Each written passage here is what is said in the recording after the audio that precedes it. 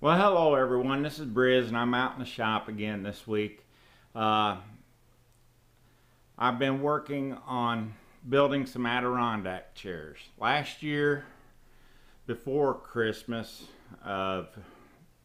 actually it had been December 2012, I built an Adirondack chair, and I just stumbled upon some plans on the internet, and I had to, put out the little 1-inch squares on a piece of cardboard and make my template. So I made cardboard templates, transferring the outline of the cardboard templates onto my Adirondack chair pieces, and then individually sanding each one of those down to the line.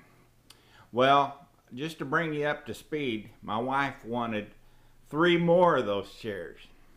So underneath this table, believe it or not, I got a makeshift assembly table here. I had the cardboard templates, and I just traced them onto the 1/4-inch plywood. And I have been reclaiming old pallet wood, and I'm just about down to the spot where I need to go get some more because the widths aren't what I want, and I'll show you in just a minute how I'm getting around some of it. On this table are the completed pieces for the 3 different chairs, and there's, on the far left here, are all my templates that I'll be able to use in the future.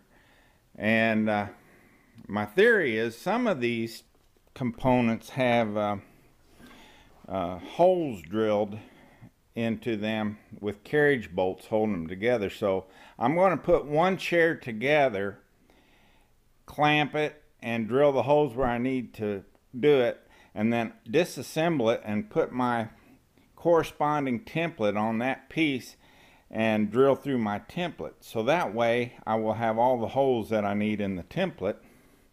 So at the time I'm doing the flush router bit trimming on each piece, I can go ahead and drill the holes. So it'll actually, my future chairs will be almost like a kit that you can assemble.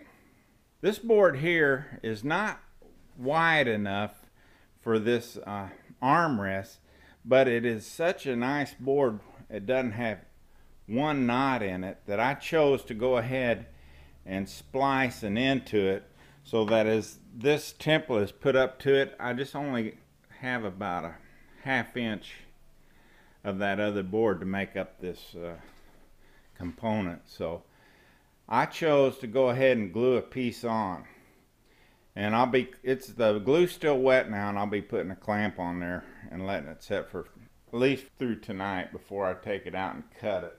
And I'm pretty sure I can get a good majority of seat slats out of this, but I may be going out to where I collect these pallets and pick up some more, because I have 4 more of these armrests to make, and I can glue a bunch of them together to do that, but a lot of the wood that I have left is pretty knotty. So I'm going to see if I can get some with wider boards on them. Okay, I'm going to see if I can get a decent shot of the flush trim routing in progress with the dust collection working.